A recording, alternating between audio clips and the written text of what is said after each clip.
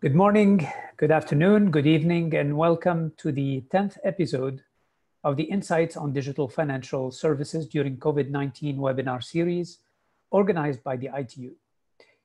We hope that you, your family, your friends, and your colleagues are all keeping healthy and safe.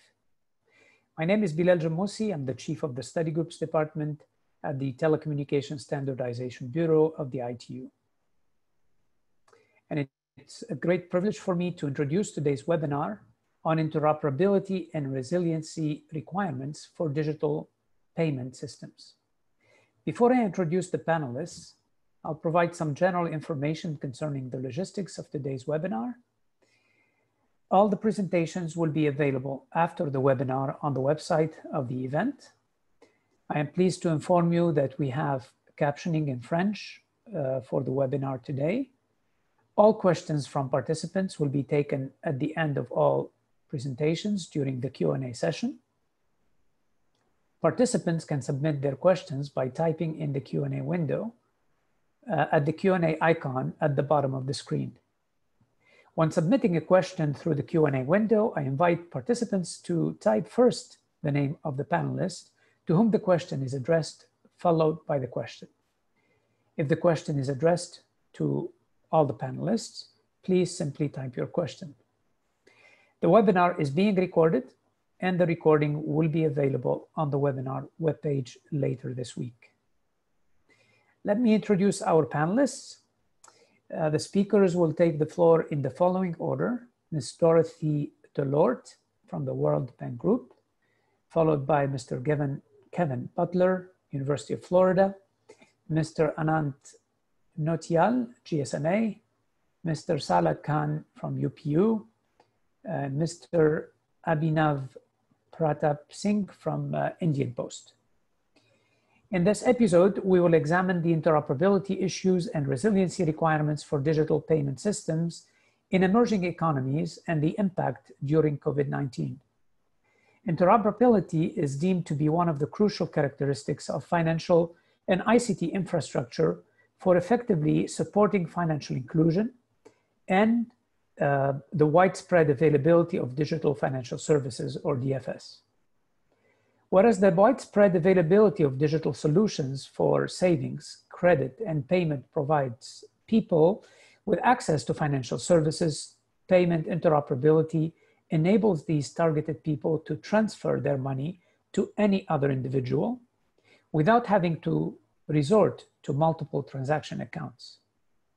The ITU Focus Group on Digital Financial Services identified in 2016 a number of recommendations that authorities can use to promote interoperability for DFS.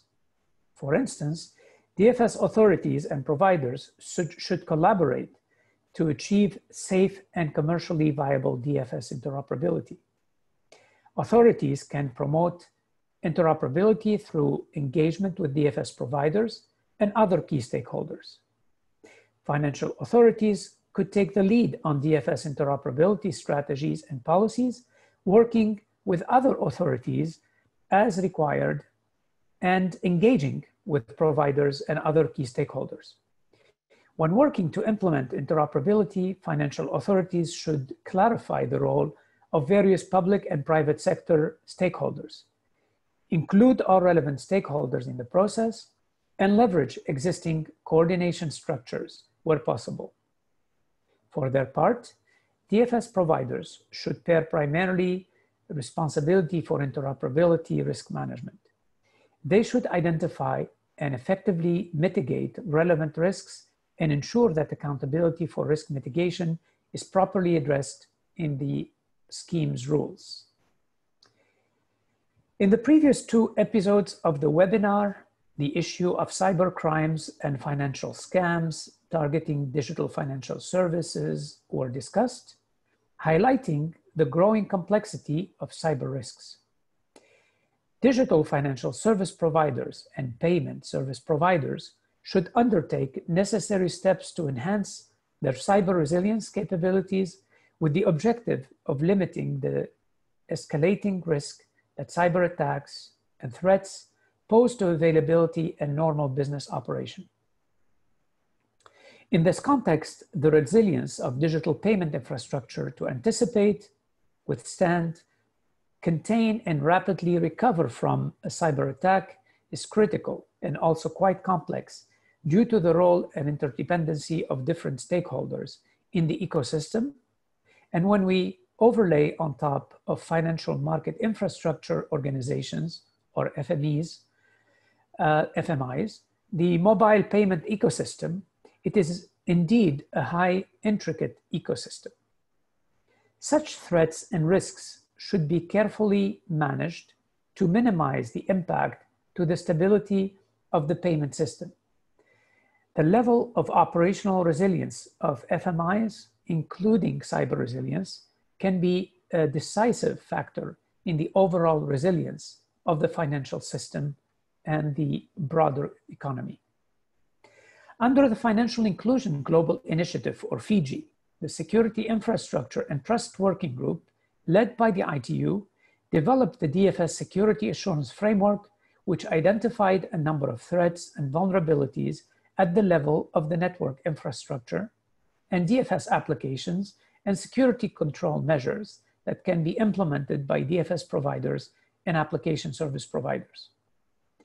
The Cybersecurity Work Stream, led by the World Bank, under the Security Infrastructure and Trust Working Group, developed a methodology with the European Central Bank to operationalize the CPMI ISCO guidance on cyber resilience for FMIs, which could be used by FMI to comply with the guidance and by authorities, supervisors, and overseers to assess their FMIs against the guidance, hence enhancing the overall cyber resilience of financial market infrastructure, critical for financial stability and financial inclusion. Now, ladies and gentlemen, it's time to turn to our speakers. I will now be inviting our speakers in turn to make their presentations. Each speaker has about 15 minutes for the presentation. And our first speaker is Ms. Dorothy Delort from the World Bank Group. Dorothy, you have 15 minutes, please. Thank you very much, Bilal. Good morning, good afternoon, ladies and gentlemen. It's my pleasure to be speaking to you today about interoperability and resiliencies for digital payment systems. The World Bank work a lot on critical foundations for digital payments and financial inclusion. And because these critical foundations will allow to build a strong digital payment ecosystem. The objective that we pursue in our work on this foundation are safety and efficiency of the national payment system. So safety is directly related to resiliency, of course, and within efficiency, you will see that interoperability is a critical component. So in order to work on this, to establish these foundation or critical enablers for digital payments, we'll work on both the legal and regulatory framework, the technical infrastructure, as well as public policies and private sector commitment. Based on this foundation can be established catalytic pillars such as transaction account and design of payment product, access point, or digitalization of large value recurrent payment stream. All of these within the objective of universal access to and frequent usage of transaction accounts. So how does the World Bank work on these critical foundation? We do it with a wide scope of tools. They go from data and analytics. Des données analytiques. I'm sorry, we could hear the translator speaking. So let me resume. Such as the Global Findex, We do it with also a lot of research, diagnostic, especially at country level, where we do national payment system strategy or digital financial service strategies, fintech strategies.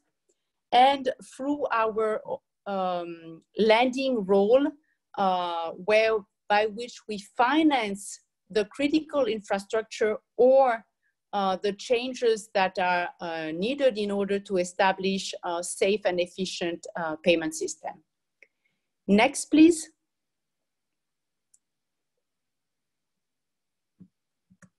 Next slide, please. But our work is also on a number of product, technology, and access mode. So now that when you work on interoperability and resiliency for national payment system, for financial market infrastructure, we also have to take into account innovations in payment. And this innovation can affect product, and this is the case for central bank digital currency, open banking, instant payment, super apps, stable coins or electronic wallets. These technology affect underlying technologies such as big data analytics, biometric, cloud computing, contactless technology, DLT, digital ID, Internet of Things.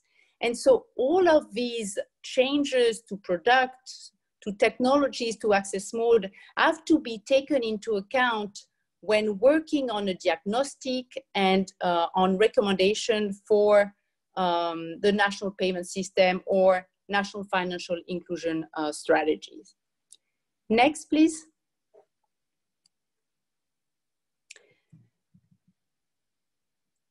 So in order to achieve these goals of safe, efficient, cost-effective, inclusive payment system supported by a safe and efficient financial market infrastructure, we use standards that have been developed by standard setting bodies, the CPMI and IOSCO, so the Committee for Payment and Market Infrastructure, and the similar Committee for Securities System.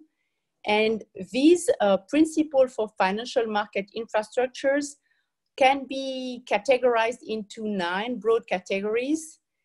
They include a number of key considerations and recommendations in order to improve general organization, such as legal basis, governance, risk management, but also they include specific recommendations for credit risk and liquidity risk, for settlement risk, and general business risk, and a very important one, operational risk.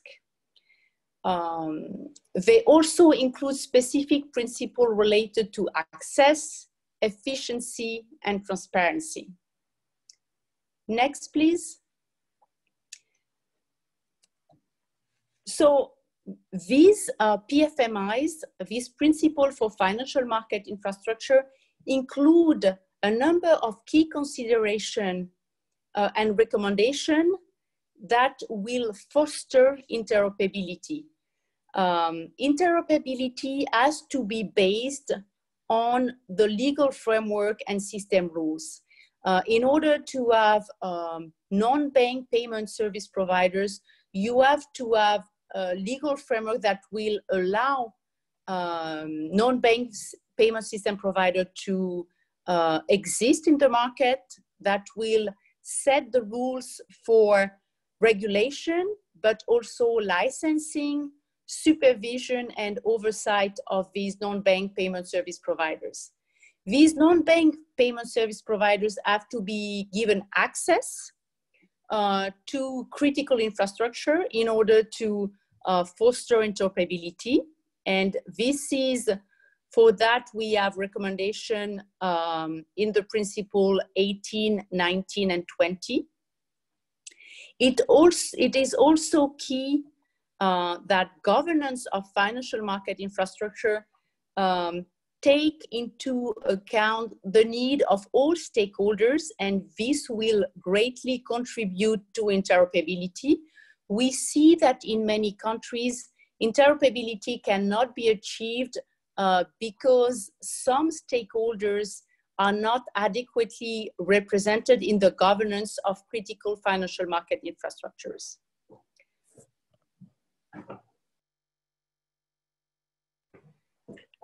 The central bank has also a key catalyst role to play, and one of these catalyst roles involve creating the condition for cooperation and dialogue with the stakeholders, especially on the issue of interoperability.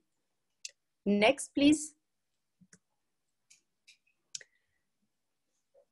As far as resiliency, I would like to insist on the fact that there's more than pure just operational reliability into resiliency. Resiliency starts by a legal resiliency and a strong legal basis, especially for the settlement. Because if you don't have this strong legal basis for the settlement, and the settlement can be challenged, then there's no possible resiliency for the financial market infrastructure, for payment system, and then for payment services. There's also what I would call an organizational resiliency.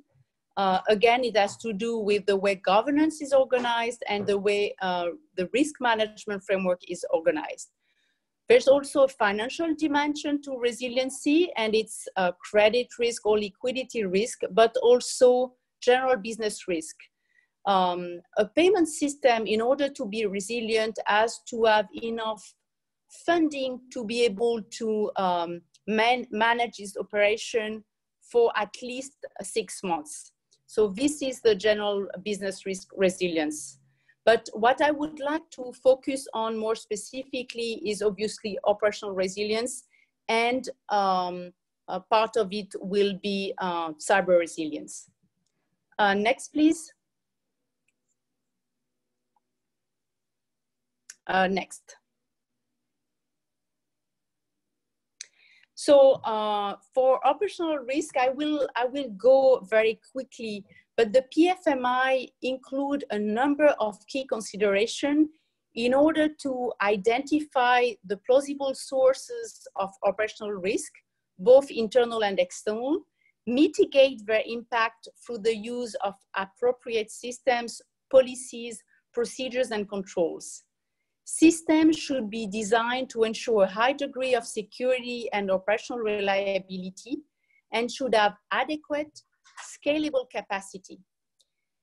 Business continuity management should aim for timely recovery of operations and fulfillment of the FMI obligations, including in the event of a wide scale of or major disruption. And in the context of COVID, we see that these principles have been in a way tested, especially operational risk, because of the potential unavailability of critical staff, because also of this critical staff might not be able at the level of the payment system itself, but also at the level of the participants. So a number of payment system operators and central bank have had to take specific measures in order to address the risk to operational resiliency that came with the COVID-19 crisis. Next, please. So some of the key considerations are quite detailed for Principle 17, but it should be kept in mind that the philosophy of the PFMI is not to be prescriptive on especially how to achieve the objectives that are set in the principle, but give some flexibility to the payment system operator and to the supervisors as to how these objectives might be achieved. Next, please.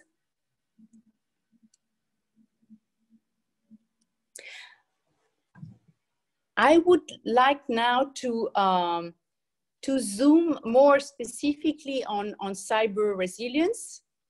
I find this graph quite interesting because it does put into perspective the respective space that are within risk management occupied by business continuity, cyber resilience, information security, and information technology. And right now, I would like to focus on cyber resilience, which is just a specific aspect of operational reliability, and which include cyber security. Next, please.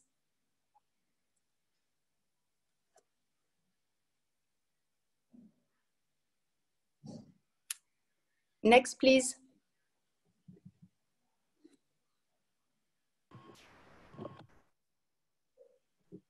Can we have the next slide, please? So the CPMI IOSCO, which is the main standard setting body for financial market infrastructure, felt it was needed to complement the PFMI by a specific guidance on cyber resilience for financial market infrastructure.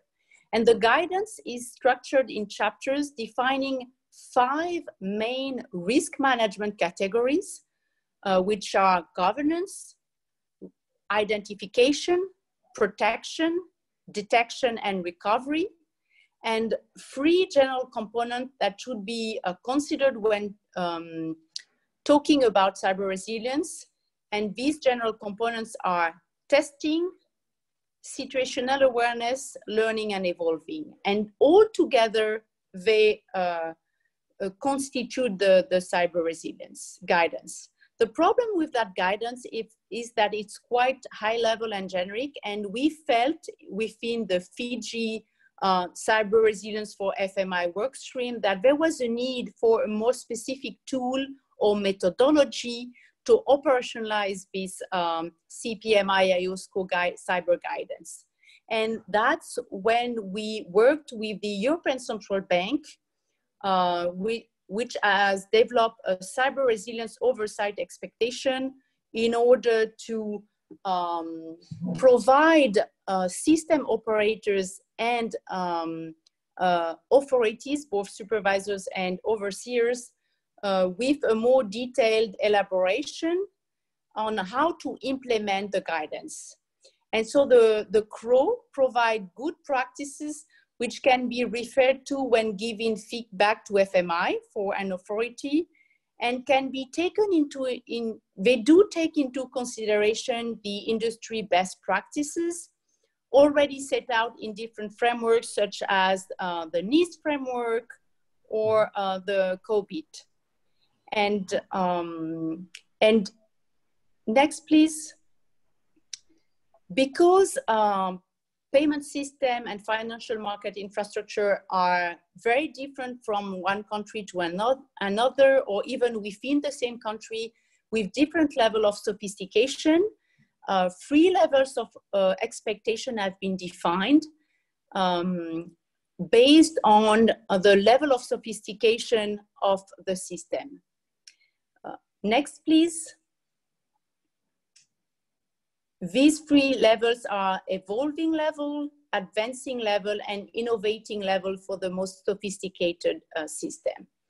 And I will just, next please, I would just suggest that you have a look either on the Fiji website or on the World Bank or European Central Bank website for the CRO, because for each category, they are very detailed suggestion, recommendation, technical ones for governance, for identification, protection, detection, response and recovery, testing. And in a way, they provide a very efficient tool in order to assess and improve the cyber resilience of a payment system, on which will be built the payment services and especially the digital payment services for a country.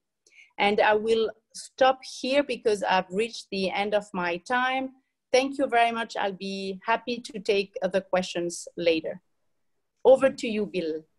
Thank you very much, Dorothy, for sharing with us very important information on the critical foundation for safety and efficiency of the digital payment system, also the principles for the financial market infrastructure in terms of fostering interoperability and resiliency, and including the non-bank service providers, and also for highlighting the Principle 17 on the operational risk, and the CPMI, IOSCO, and how Fiji is working towards helping implement that. Our next speaker is Kevin Butler from University of Florida. Kevin, you have 15 minutes, please. Go ahead. Great. Okay, thank you, Bilal, and thank you to everybody for joining. So I'm going to be talking today about. Let me just get my started up here. So can you see my screen? You can see my slides. I'm going to talk about improving resilience in the DFS ecosystem with the security assurance framework. So the COVID-19... Kevin, we don't see your slides yet. Oh, you don't? Are you sharing? Yes. Okay, let me get that sorted out for you very quickly. Okay, share screen. And start. Okay, can you see them now? Good. Now I can. Perfect. Thank you. Excellent. Okay, so the COVID-19 pandemic has created an unprecedented strain on the world economy. We've seen drastic changes in day-to-day life, in the way that in the services that we use, and we're dealing with large-scale effects. And in many ways, COVID-19 is exacerbating existing inequalities. So mobile devices themselves can play a unique role in maintaining connectivity and providing valuable services to users through services as diverse as helping to contain the spread of COVID through contact tracing to the use of digital financial services. And in many ways, DFS is very well situated as a means of dealing with the pandemic. It means that it mitigates the need for physical travel, physical remittance, and increases safety from those standpoints. The DFS ecosystem, however, is uniquely vulnerable to a variety of threats.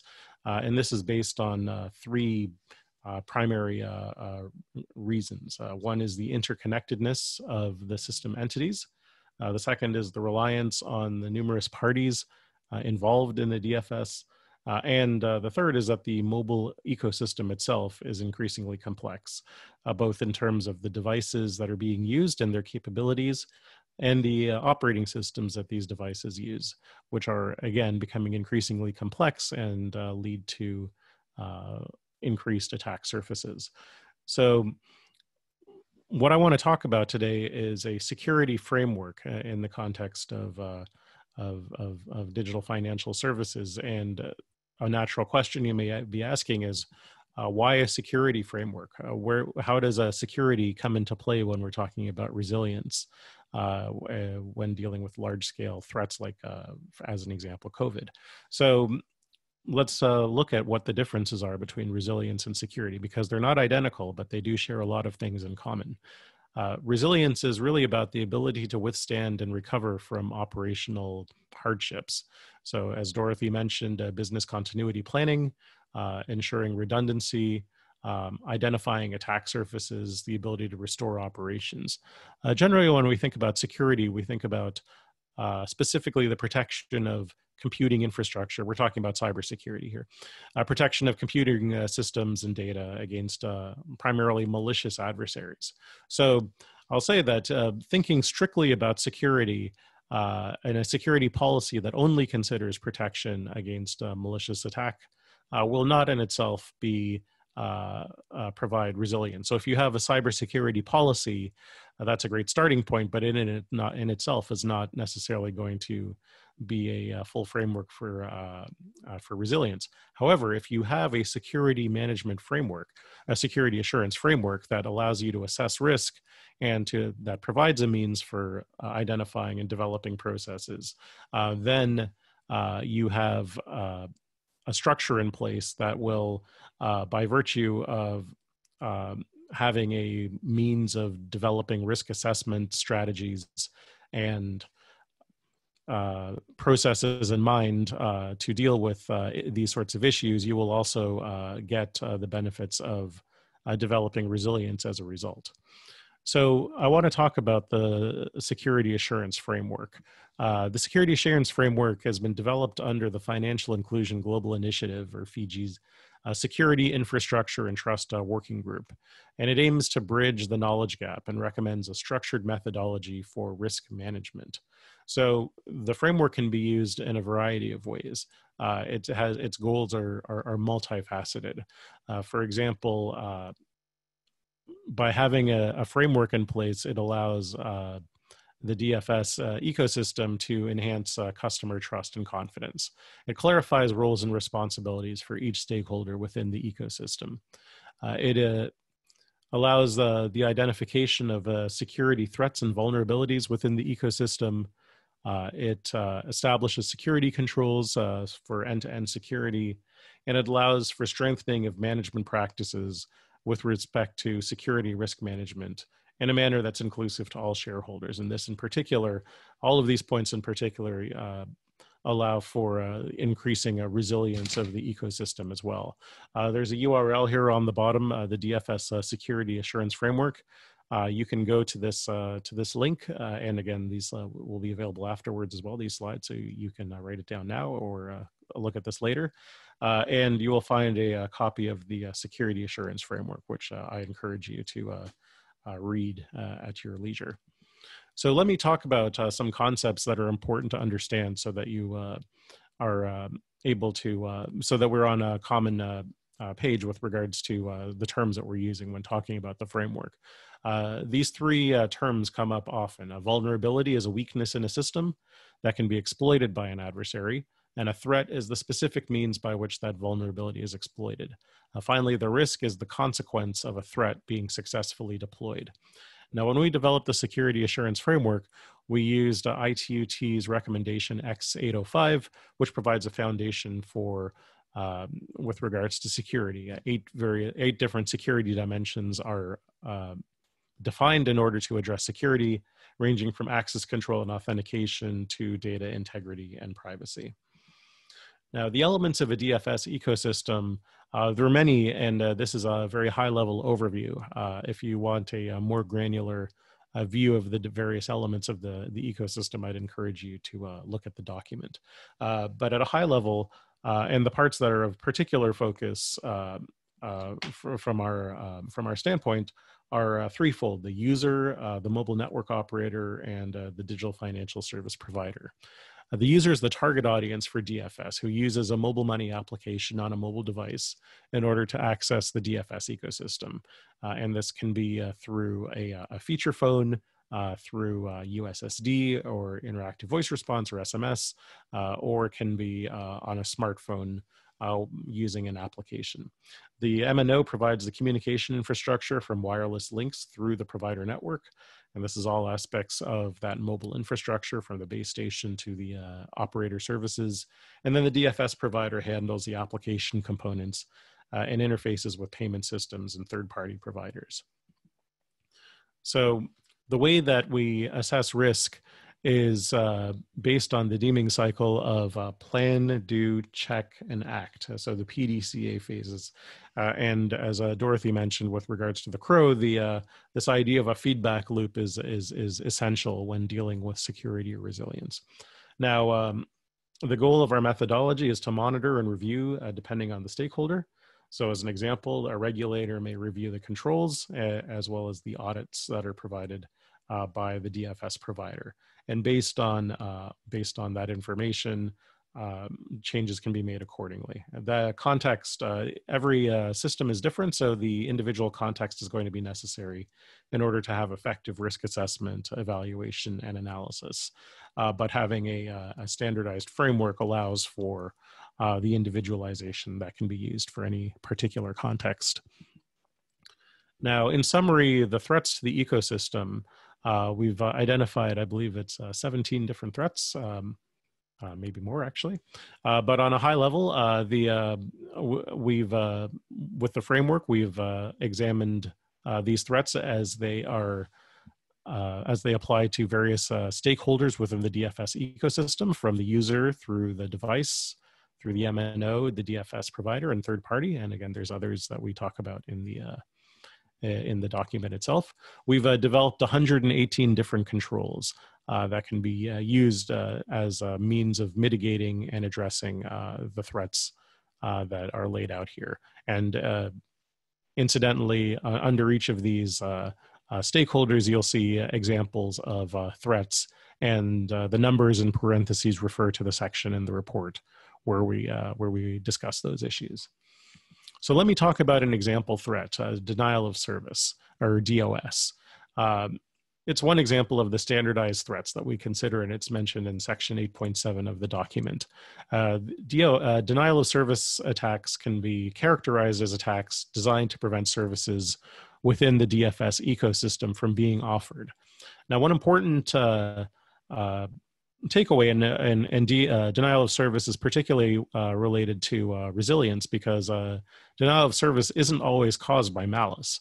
It looks like an attack, but it's not always because of an attack. It can be the result of service oversubscription, for example, a sudden and massive rise in usage. And certainly in COVID, we've seen that with particular service providers seeing very large uptakes in usership in a very small amount of time. And depending on what that time frame is, the results can be almost indistinguishable from an actual attack.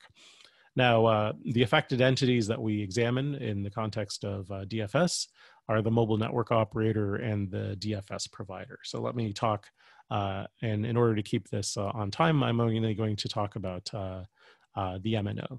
So we have, as an example, the risks, vulnerabilities, and controls from the perspective of the mobile network operator. From the standpoint of the risks, we have an inability to perform transactions due to a service outage and a transaction failure due to high delays. These are the consequences of a successful denial of service. Now, the vulnerability, what makes this possible, is a network failure due to insufficient network capacity, or due to maintenance or implicit design of the infrastructure. And the security dimension, the ITU X805 security dimension that comes into play here is availability. So the controls that we've specified in the document are controls 22 and 23. The mobile network operator should take steps to ensure network high availability in order to allow access to DFS services through USSD, SMS, and the internet. And the control 23, it says that the mobile network operator should perform technical capacity tests simulating different transactions based on customer numbers, expected growth, expected number of transactions, and expected peak periods to ensure continued system performance. Now, the document itself is designed to provide actionable controls. Again, because every context is individual, we go to varying levels of specificity with regards to the controls. But the information will allow MNOs and DFS providers to set up and ensure that their infrastructure is secure if these are followed. So in summary, the security assurance framework is designed to provide guidance to stakeholders within the DFS ecosystem. And it's not designed to be a static document, because technical advice changes, because the state of technology changes and the state of security changes. The document is meant to be a living one where security advice will evolve as new access technologies, vulnerabilities, and threats are discovered. And especially with regards to resilience, a systematic approach to developing processes and controls that are informed by threats and risks against the DFS ecosystem will assure the resilience of the DFS ecosystem. So this document can be a means of assuring that your system, your infrastructure and ecosystem are developed to be resilient against attackers, both malicious attackers and threats to the ecosystem, such as what we've seen with COVID. So with that, I'm happy to, well, we'll be taking questions after our panel, but thank you for your time. I appreciate the opportunity to talk with you all today. Thank you very much, Kevin Butler, University of Florida, for really introducing to us the security assurance framework and the three components, the user, the MNO, the DFS provider, and giving us an example of some of the controls that need to be in place. And thank you for the reference to the X805 security dimensions. And those are, as you mentioned, the security framework is an important element of providing resiliency, or it's a foundational element to provide it. So we'll come back later, as you mentioned, for questions and answers. I'd like now to move to our next speaker, Mr. Anant from GSMA. You have 15 minutes, please. Thank you very much, Bilal. Can you hear me clearly firstly, and are you able to see me? Yes, you are. Let me share my screen. Right. Are you able to see my slides? Yes, I can put it in slide mode, and please go ahead. Perfect. Excellent. Well, thank you once again for giving me the opportunity to present today. Just by way of a quick introduction, I'm not familiar with the GSMA. I work at the GSMA, which is the GSM Association. It's an industry body for mobile operators globally. And within the GSMA, I work in a team called the Mobile Money Team. We work with the 279 odd mobile money services available globally. And even within that, I work specifically in the Inclusive Tech Lab, which is a technical facility that sits within the GSMA Mobile Money Team. And we work directly with mobile operators and digital financial service providers on technical projects to further developmental goals. The overall context in which we got involved in the topic today is that the mobile money industry is growing rapidly. And that's what I've got here on the first slide. For over a decade, the industry has been driving financial inclusion, opening access to digital transactions, and giving people the tools to better manage their financial lives. Today, there are over 1 billion registered mobile money accounts globally, spread across 290 mobile money deployments that are live in 95 countries. The rapid rise of mobile money has, of course, been accompanied by an increasing emphasis on the need for account-to-account interoperability. Now, in some markets, service providers have proactively adopted interoperability, either via bilateral connections or through an intermediary, drawn by the promise of commercial and strategic advantage. In others, the government or the regulator has taken a more active role and created a central infrastructure that players have been encouraged to join. And in even other places, regional interoperability projects are underway, with regional associations promoting centralized assets to bring about a more interconnected financial ecosystem. And beyond this, other market developments, such as the launch of a mobile industry-led scheme and the provision of industry assets by philanthropic organizations, really complete what is today a quite complex picture on the different ways in which interoperability can be achieved.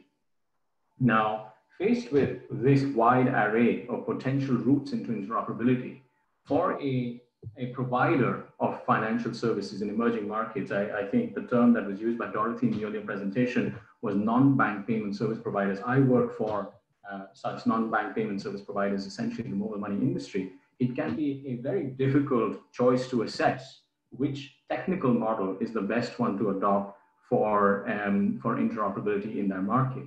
And as the mobile money team of the GSMA, we work with members who constantly ask us, what do you think is the right approach for our market? And that is why the GSMA Inclusive Tech Lab recently produced a report that addresses that question.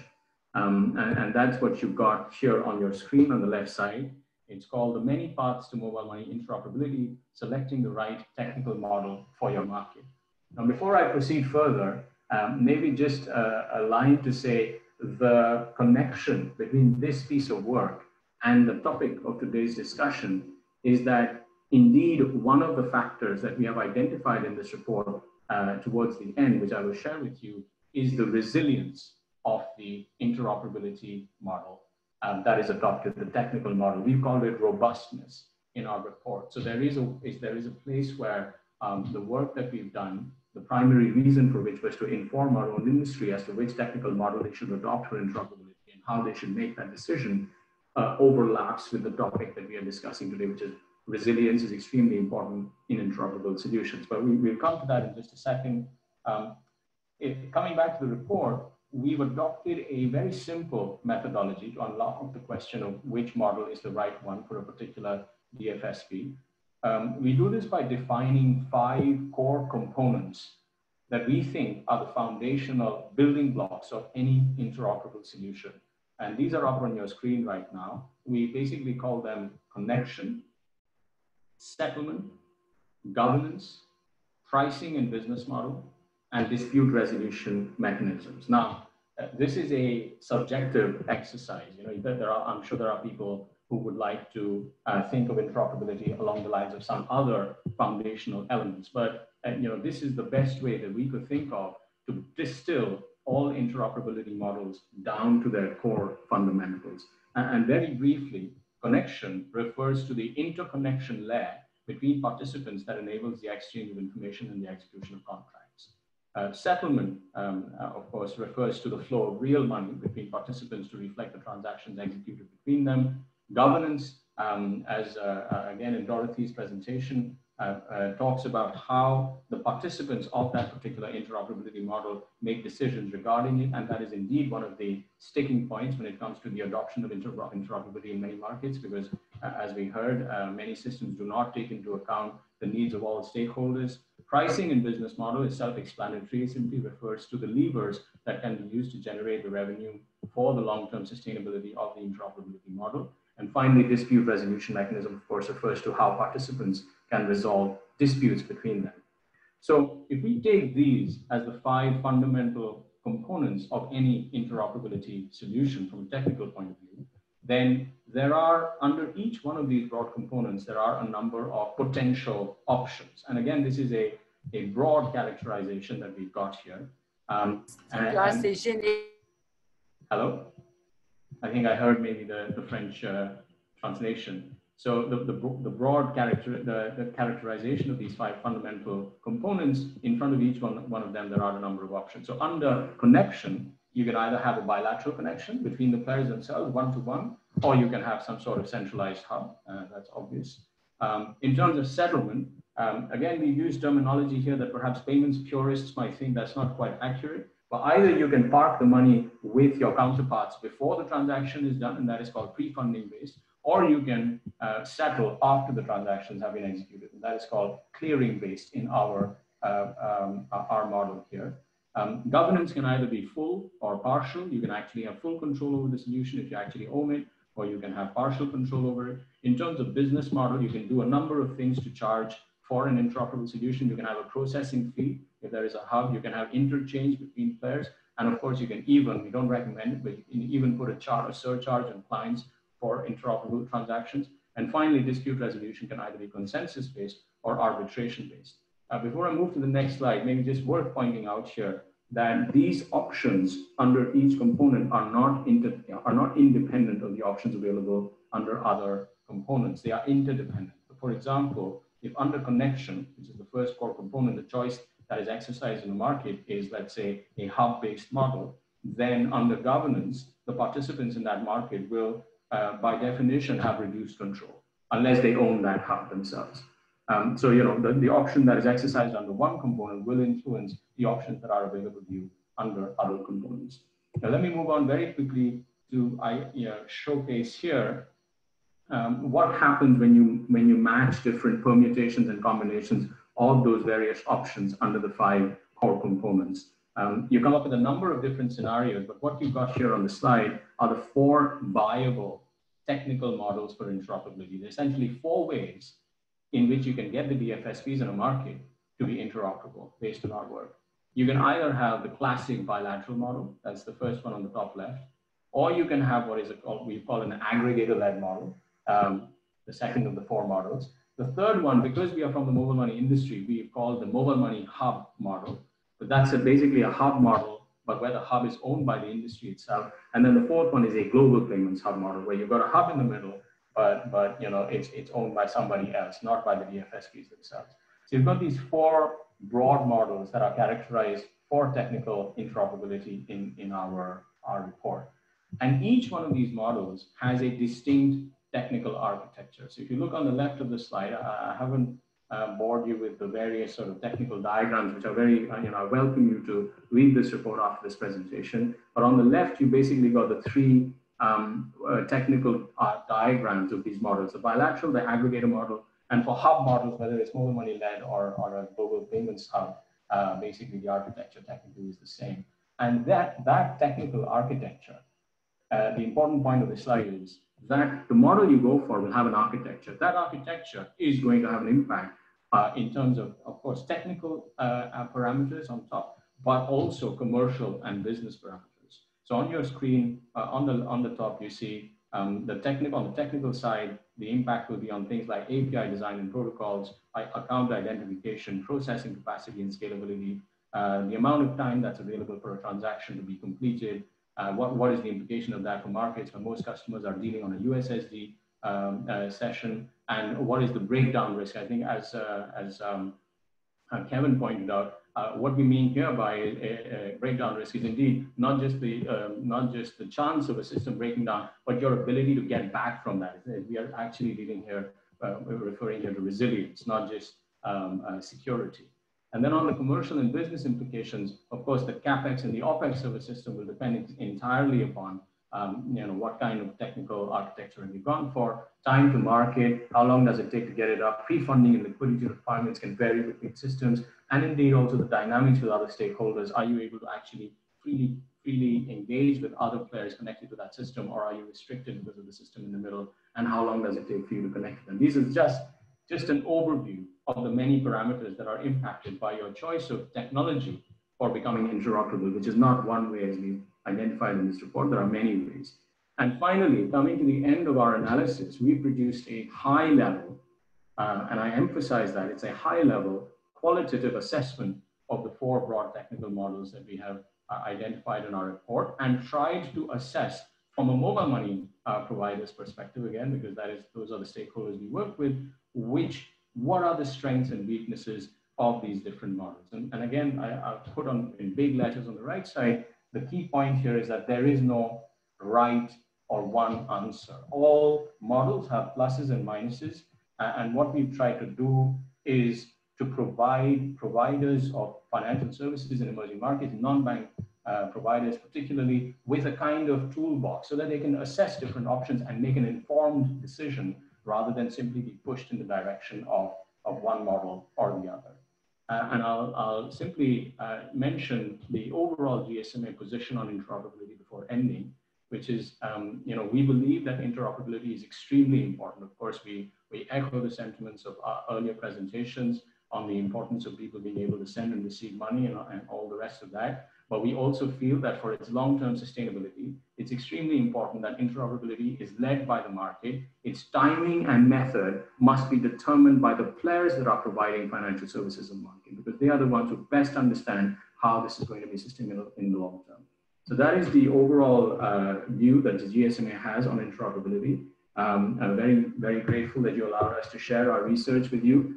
Despite the fact that we have been fairly high level in our analysis, if you were to ask me later, do I have a view on which model is the best one? I do. And if you ask me that question, I will give you an answer later. So I'll leave you with that. If you want to know more about this report, please feel free to get in touch with us at the GSMA Inclusive Tech Lab, and we'd be very happy to tell you more about it. So I'm going to stop sharing my screen there. And Bilal, that is the end of my presentation. Thank you very much, Anant, for sharing with us the GSMA interoperability model. You mentioned the connection, the settlement, the governance, the pricing or business model, and the dispute resolution with the various options, if you will, in terms of addressing those points. I also retained some very interesting numbers that stress the need for interoperability, the 279 mobile money providers worldwide, the billion mobile money accounts, the 22 billion in circulation, and the 2 billion or so processed payments per day. So that clearly indicates that this is really at massive scale worldwide, and it highlights the importance of interoperability and the resilience of that system.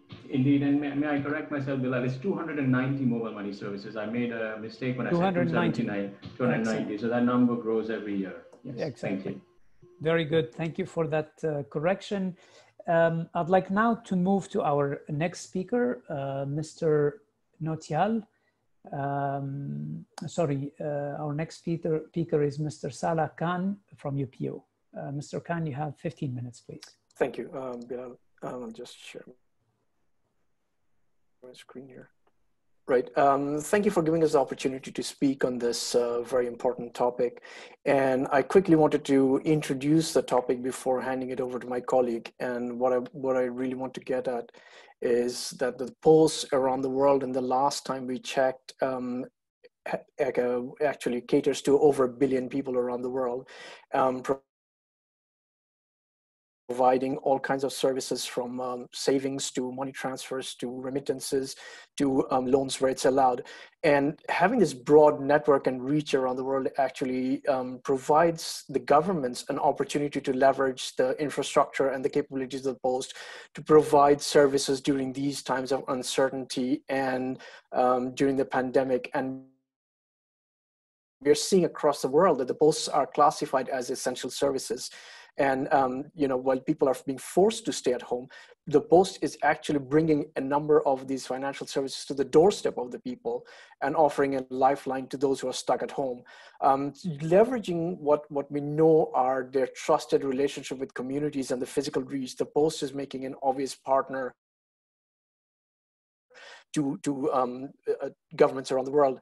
And examples of that is available on our website. There's a link at the end of the presentation that you can all go and visit. And what we're seeing is that remittances are increasing through the post. People are accessing cash at their homes, delivered by post persons. Pensions are being delivered. So the post is essentially providing a resilient mechanism for linking the formal financial system to the people who are at home. And one of the best examples that we have is from India Post. And I would like to hand over to my colleague, Mr. Singh, who's an AGD at the Department of Post in India, to sort of explain how the India Post is making a difference here. Avinav, over to you. Thank you, Mr. Khan. Good morning, good afternoon, and good evening to everyone. I'll just start my video. Am I visible? Yes, please go ahead. Yeah. Yes, I'll share my screen.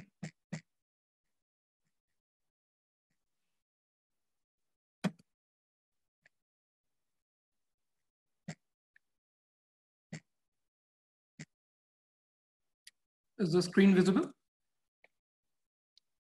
Yes.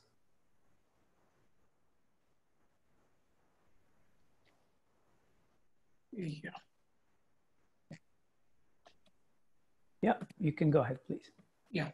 So I would, thanks for this opportunity, first of all, to present the digital payment system in India, which actually is a living example of interoperability and resilience, especially as Mr. Khan mentioned in times of COVID. How postal operators across the world have been classified as essential services provider, and how they have been been a bulwark against in these times.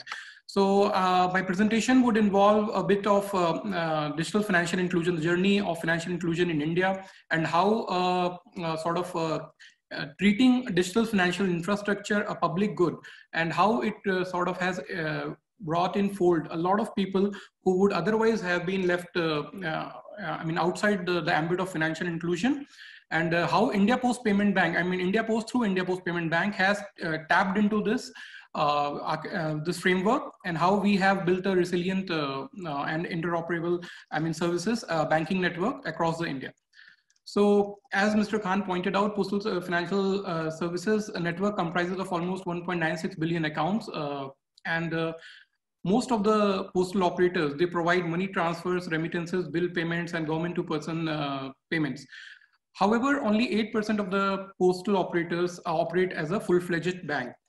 Now, the role of postal operators in financial inclusion is huge, and also financial inclusion as a developmental goal. You know, it's very important because there is a strong correlation between the number of bank accounts and GDP per capita, and studies have proven that. And also, and because of this, financial inclusion have been integrated into 7 of the 17 Sustainable Development Goals of United Nations. It is as I mentioned, I mean, almost there are, even with the leap that the world has seen in terms of fintechs and financial technologies, there are even now 1.7 billion people who are still financially excluded, out of which more than 1 billion are women. So there is there are a lot of gender disparity in terms of financial inclusion, and digital financial inclusion is what can help. I mean, it can help us in bringing down the costs of including these people within the financial framework. So as I mentioned, I mean, postal operators, because of the trust that they enjoy among the communities in which they work, and also how, I mean, the way they can mitigate the accessibility and availability challenges, they can be a major player in terms of digital financial inclusion. So just a bit about India Post. India Post has almost 160 years legacy. It is the world's largest postal network with 155,000 post offices, which are connected through a secure VPN network. And also each of these access points are connected through a core banking system. So traditionally, India Post has been providing savings schemes, and it has more than 360 million savings account, with a saving mobilization of more than 8 trillion rupees. However, it was felt that in order to provide the latest financial technologies and the digital payment services to the last mile, especially the rural and the rural areas, it is important to have a payment technology setup, and for which India Post had applied for a license for a payments bank, and which it got, and now we have an entity called India Post Payment Bank. So I would take you through the journey of, the critical enablers for digital financial inclusion in India. So actually in 2008, only 1 in 4 Indians had a bank account. Now, if the regulators would have gone through the normal traditional banking, it would have taken them 47 years to take this coverage to 80%. However, because of the interplay of regulator and the regulated entity, as I would display in the next slides, this whole journey, almost 90% of Indians now have an account, and it has been a shining example of how regulator and regulated entities can come together to achieve scalable financial inclusion. So in 2008, the regulator in India, which is Reserve Bank of India, the central bank, it basically adopted a bank-led model for financial inclusion, where it mandated banks to open physical branches in rural areas. Secondly, it went ahead and sort of mandated a simple basic savings bank account for all for the people in rural areas, which actually enabled almost 380 million citizens to open a bank account, which was and this actually enabled 90% of Indians now to have a bank account. Secondly, it created category of differentiated banks, amongst which a small finance bank and payments bank, and India Post Payments Bank is one of the differentiated banks that have been set up under this category. Thirdly, it sort of enabled banks to operate through banking correspondents, who are basically access points of banks, not physical brick and mortar branches, but they can operate as an interoperable setup, where they can be onboarded by multiple banks and provide services of various banks. So, this was accompanied by a large-scale digitization of Indian populace. For instance, right now we have more than 1 billion mobile phone users, more than 500 million smartphone users, and by the end of December 2020, we would have more than 640 million internet users. Now, this has actually enabled digital financial inclusion to penetrate even in the rural areas. One of the major enabler in this journey has been provision of digital ID. So for instance, in 2008, only 1 in 25, less than a 1/25th Indian had digital identity. which was a critical enabler, I mean, critical element for opening a bank account or for having getting into the financial system. So Indian government basically, started the world's largest biometric program in terms of Aadhaar, which is a unique identity program. And today, I mean, from that situation in 2008, today we have more than 126 billion Indian citizens having a digital biometric identity. Now, this identity, as I would later on touch upon, this enabled a lot of other products to be developed on top of this Aadhaar innovation, and which had actually, enabled digital financial inclusion in a big way.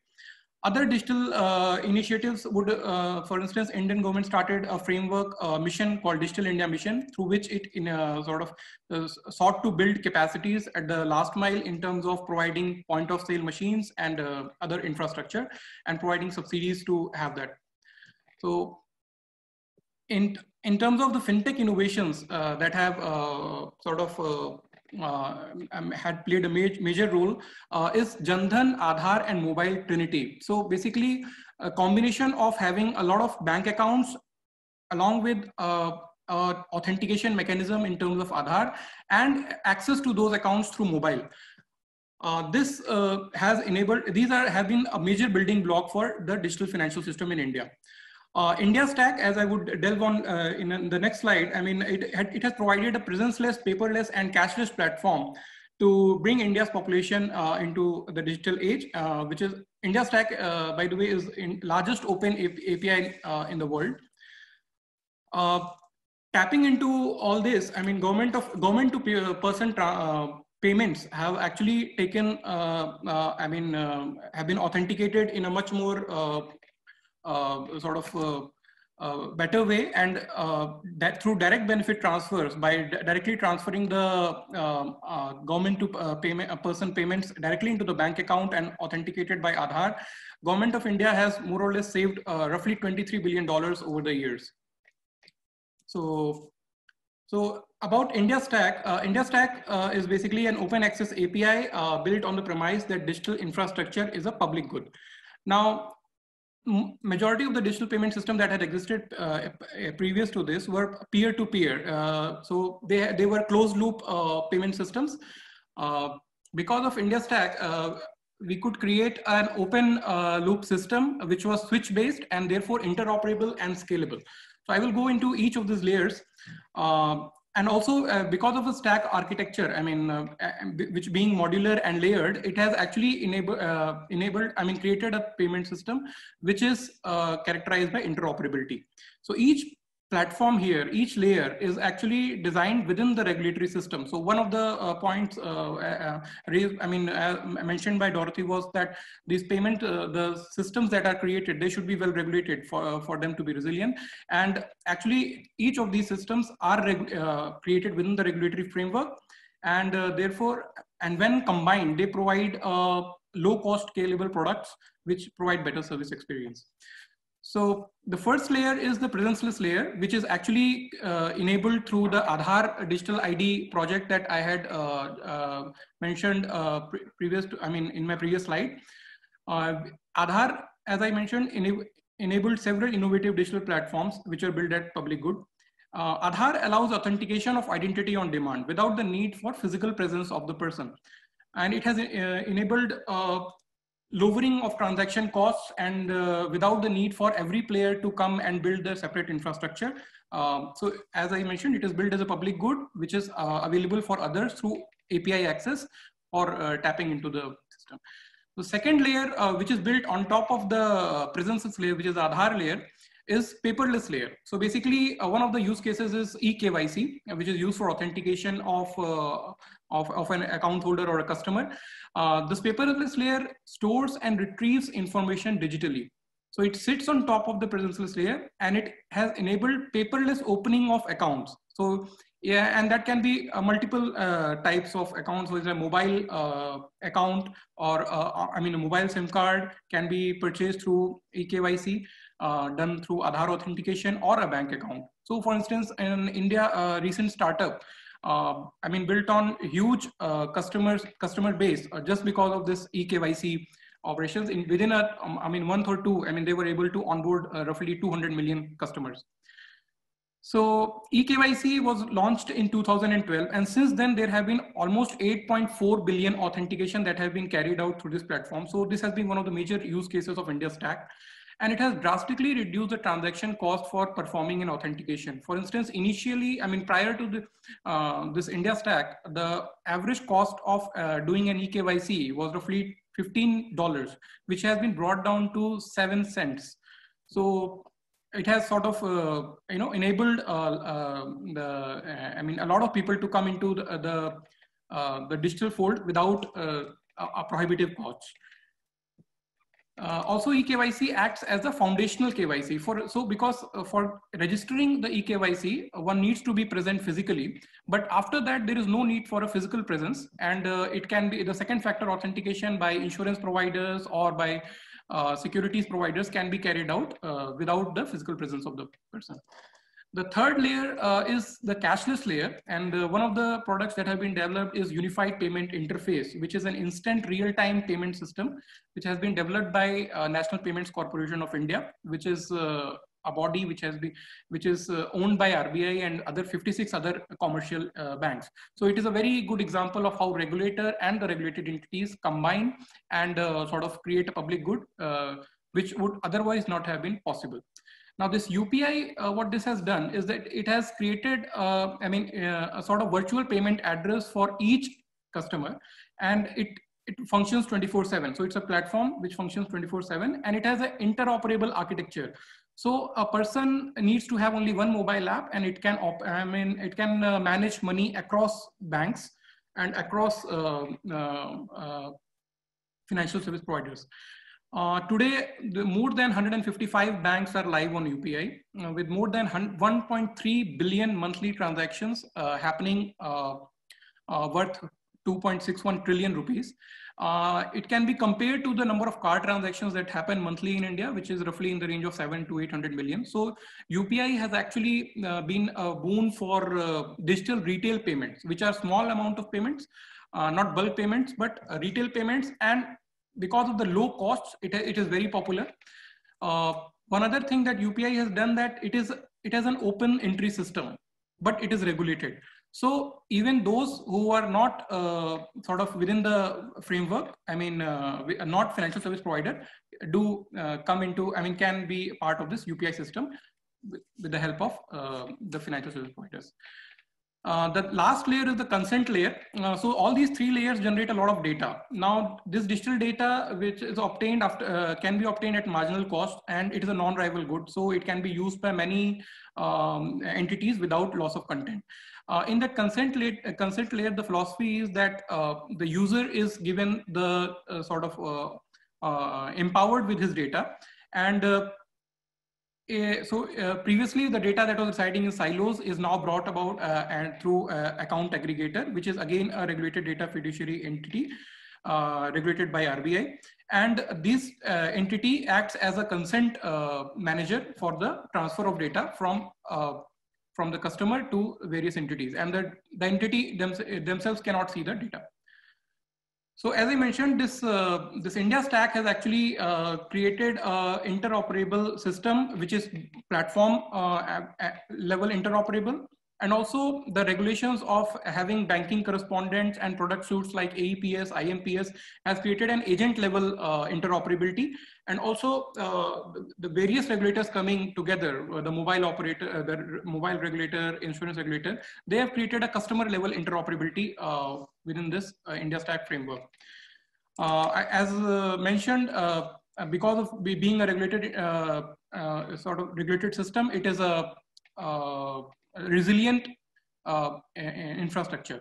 Now I would come to India Post Payment Bank. As I mentioned, one of the major challenges in spite of the banking network was of accessibility. And India Post Payment Bank, the moment it was launched, with 200,000 postmen operating as doorstep banking providers, in one go, it has multiplied the rural banking infrastructure by 2.5 times and reduced the banking network distance to bank from 10 kilometers to 5 kilometers.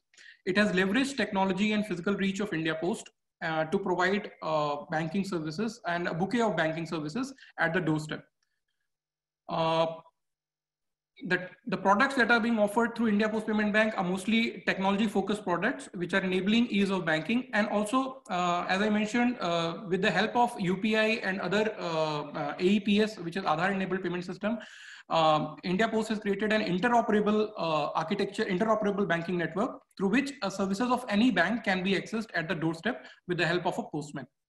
So this is a basic paraphernalia of how interoperable banking is provided at the doorstep. A mobile phone connected with a biometric device where biometric authentication is done and a linked bank account can be accessed for cash withdrawal, deposits, money transfers, and balance inquiries.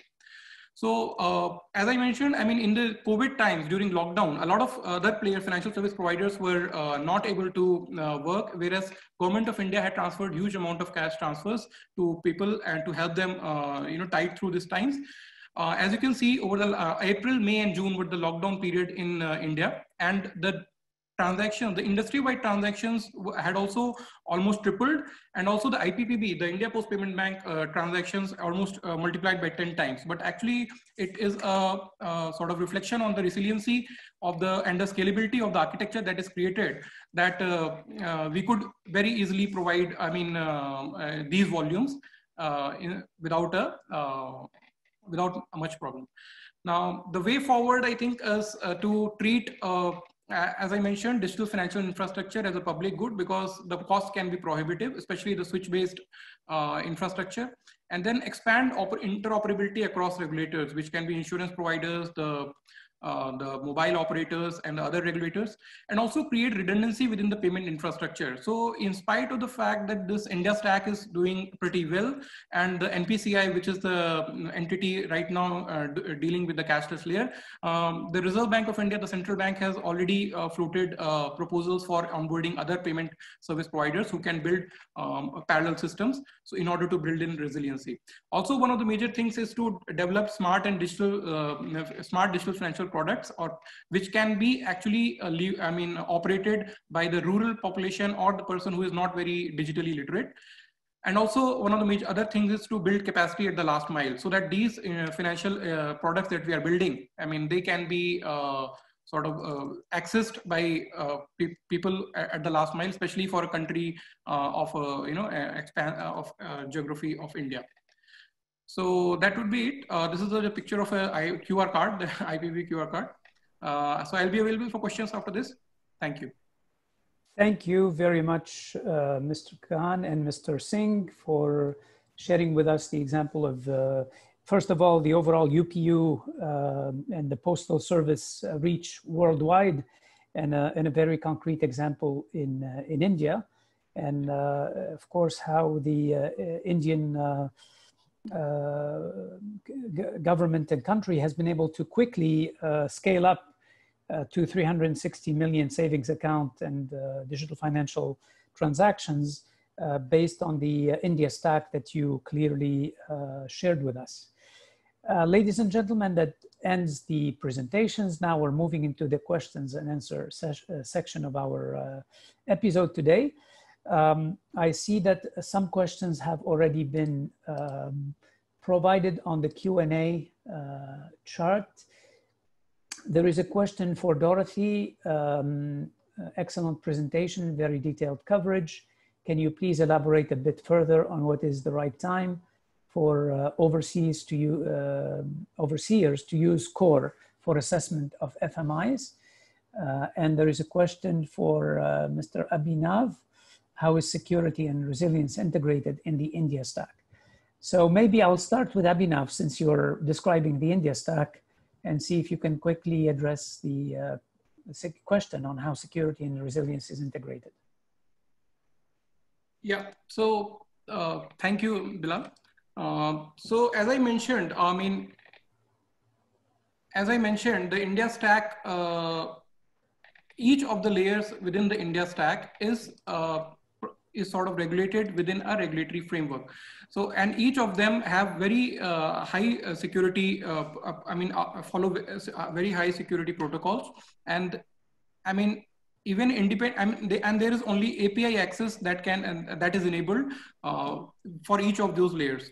Each of these layers are again controlled independently by multiple players. For instance, the Aadhaar layer is controlled by UIDAI. Similarly, the presence-less layer, eKYC, is controlled by MeitY, the Ministry of Information, Electronics and Information Technology in India. The cashless layer is controlled by a regulated entity called NPCI, the National Payments Corporation of India. And the consent layer is which is basically account aggregators, is again an entity, a layer which is controlled by RBI. So each of these layers are independently handled by multiple regulators and within the security framework, which actually results in resilience of the whole system. Okay. Very good. Thank you. I understand Dorothy had to leave to another call, so she's not available to answer the question, but we would be happy to follow up offline for the requester. We have about 7 minutes left in our webinar today. I'd like to ask Anant, maybe a quick question. You mentioned in your presentation that you have your preferred model. So having studied all these different technical models of interoperability, is there one that you would say is better than others for financial service providers in emerging markets? Anant? Yeah, Bilal, I hope I don't get into trouble for this, yeah? Because look, all of these models are supported by very driven and people who want the best for the industry. But of course, once they suggest a model, they take a position on it. So I'm gonna say it, and let's see what happens tomorrow. Okay. But look, I think I just want to emphasize it's a hard question to answer, because it's like asking, is there a good way to build a bridge? And of course, it depends on what kind of traffic you're expecting and where you want to build the bridge. It depends on what the conditions are that will determine what kind of bridge you're going to have. You're going to have a big bridge, a rope bridge, or you're going to have a cantilever bridge. So it's that kind of question. But despite that, I'm going to give you a clear answer for at least my part of the world. People that we work with. But before that, maybe I can just identify, you should always look at 4 things when you're discussing what kind of interoperability model is best for you. You've obviously got to look at cost. If you're going to go for a system that is much more expensive than what you can afford, that's obviously it's a non-starter. Mm-hmm. You've got to also look at scalability. I think this question came up in both the presentations of Dorothy and Kevin as well, I think. So if the system is going to be useful, tomorrow you should be able to use it for connecting with many more players than the initial set that you get through using that system. You need to be robust, and this comes down to the whole resilience question we're having today. If the system, for whatever reason, has a breakdown, you should be able to get back up and running with that. And finally, the point about governance, enough has been said about it. You need to be comfortable that you're in control of this. If you ask these questions and you come to an answer, that should tell you what bridge you should build. Now, the players that we work with in the markets where we work, you can go for all of these models, the bilateral model, the aggregator-led model, the global payments model. But really, we feel that if there was a hub that was owned by the industry, a mobile money industry-led hub, we do believe that that is the best model, provided they can get it up and running. It is not overtly complicated in getting off the blocks. And there are a few initiatives like that right now. There is an industry scheme that has been launched by leading mobile operators, MTN and Orange, called Mobali, which is short for Mobile Wallet Interoperability. These initiatives, if they reach scale, would be the best ones for our stakeholders. But we don't know whether they are going to be successful. We are working with our players, but that would be our preferred model if everything went right. Now, let's see what some people say about my answer tomorrow, but that's my answer. Very good. Thank you very much. Given the time frame, I'd like now to move to wrap up the episode. I'd like to offer all the panelists maybe 1 minute in terms of wrap up and final comments. I'll start with Kevin. Kevin Butler. Yes. Okay. Thank you. Thanks for the opportunity to talk today, and thanks to all of the panelists. I learned something during this, and I hope that all of our attendees did as well. To echo Anant's points about interoperability, I think interoperability, resilience are critical elements of the DFS ecosystem, and We can provide a general guidance in terms of developing a framework. Everybody's situation is going to be individual, and every ecosystem looks a little different from others. So it is a long-standing challenge when we've got individually developed solutions that are designed with a particular context in mind, and trying to ensure that they interoperate with others that are built with different design parameters and ensuring interoperability. But that is one of the great modern challenges, and the results, especially as we see now with COVID and the increased role that digital transactions and digital payments are having a seamless experience for users, and having the ability to interoperate with others is critical to our future growth and development. Okay, thank you, Kevin. Mr. Khan? Thank you, Bilal. I just wanted to end this by highlighting the fact that there is a broader set of ecosystem players in the DFS space, and that includes the post. We are actively working to make sure that the governments recognize that, because the posts in most of the cases are actually part of the government, and they provide a fantastic level of services, both social and financial, to vulnerable populations and people who are in difficult circumstances. So as you would have seen from the India Post presentation, the scalability, the reach, the accessibility, and the amount of solutions that the Post can provide is absolutely fantastic. So we continue to make sure that we highlight these examples, and we bring our stakeholders to the table, and make sure that the policymakers are aware and able to leverage the postal sector players. And I invite all the participants to visit our page. You'll find a link at the end of my presentation to see exactly what the posts are doing in terms of social and financial services in reaching out to these populations. And thank you very much to my colleagues at IT for organizing this and for having us on the panel. Thank you very much, Bilal. Thank you, Mr. Khan. Thank you for joining us from Bern today.